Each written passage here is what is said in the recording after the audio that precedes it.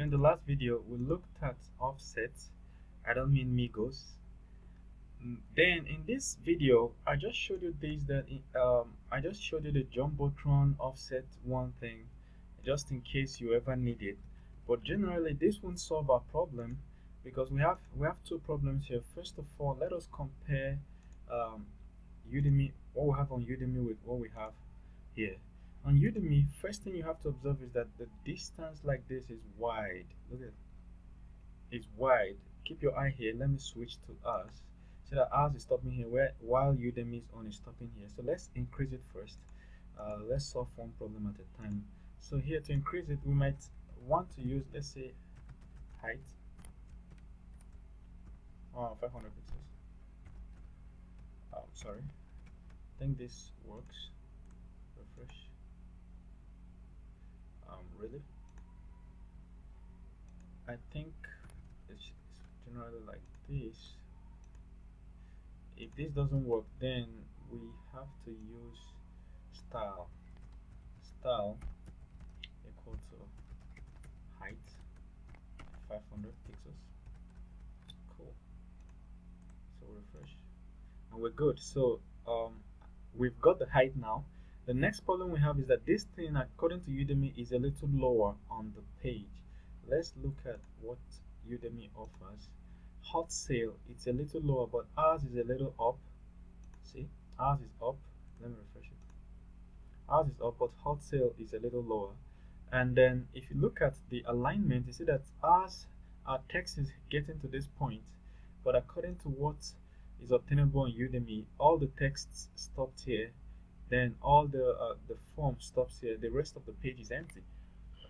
Alright, so we will need to achieve that, and which means this particular div, we're using just an empty random div like this to dump things inside, wouldn't cut the problem for us. So we need to use, let's go and take a look at grid system again. Remember in the video, when we first started, I told you to read up this page. Go to Bootstrap documentation, click on grid, and read up the whole page. So if you scroll down on the grid page to vertical alignment, so somewhere here, vertical alignment, if you click on it, you see that it shows how several elements can be aligned on a div.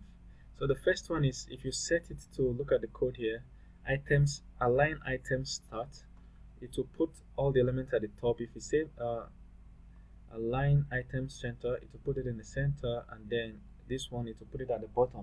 In our own case, we want it at the bottom or towards the bottom or in the middle. We'll try both of them and see which one works best. So let's start with the middle. But to do that, remember what container does to a page. Container puts everything in the middle in a page, in which case we don't really need the offset. We need to put it in a container. That's one thing. Then secondly, in this case, this container contains another div inside that has a row, and each row contains a column. I think we just need to, when I copy it and paste, you understand. Alright, then another thing is, let me quickly fix a problem that I saw that I made a mistake when I was creating this. I used div instead of li. Let me show you. In the form here, I use div instead of li. So if you use div, you should convert yours to li. Alright, so that the form will be an li. That's just it, nothing there. So we are back to here. So we copy. We're gonna copy this. Ctrl C on my keyboard. Come to this place. Inside the Jumbotron, Ctrl V, paste it. So I'm going to delete 3 of the rows. This thing has 3 rows. The first row, look at it, it has an ID of row, the second row, and the third row. So let us delete the third row and item center. The difference between all of them is just the alignment, the item start, item whatever. So I'm going to delete this. So good. So far so good. In Bootstrap, if you create, remember that I told you could divide, it divides the screen into 12 places. So if you wanted something to be divided into 3 equal parts, you can do col4, col4, col4.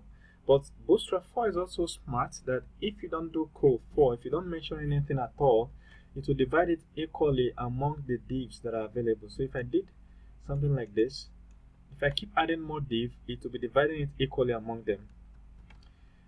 So in this case, we just have one div. Let's see what this is first of all. Let us see what it looks like first. So we have them, as you can see, divided it into 3 equal parts. Take note that it's automatically aligned it. The reason it's aligned is because it's inside the container class. Alright, so we don't need these 2 extra divs in our case, and at the same time we want this to be col 4 so that it will take only 1/3 of the page. Then the things inside it, we will delete this, and then we come and copy what we have here already. So copy. So now we've copied it. We have to delete this offset one. We don't need it. We just improvised it to learn how it works. So I'll Control V and we're good. So basically we created a container inside a Jumbotron. The container aligns items to the center and occupies only 1/3 of the screen, and then has everything inside. So let's go and see what it would look like. Refresh. You see, looks perfect to me. Looks perfect. Then we have too many text here. Let's write exactly what is on Udemy's page. If we come to this place, we can copy hot sale on Udemy's page, and we can, instead of hello world, we can do hot sale. Control V, hot sale, $9. Then what's the next thing we have on Udemy? Get your best deal on courses. Control copy.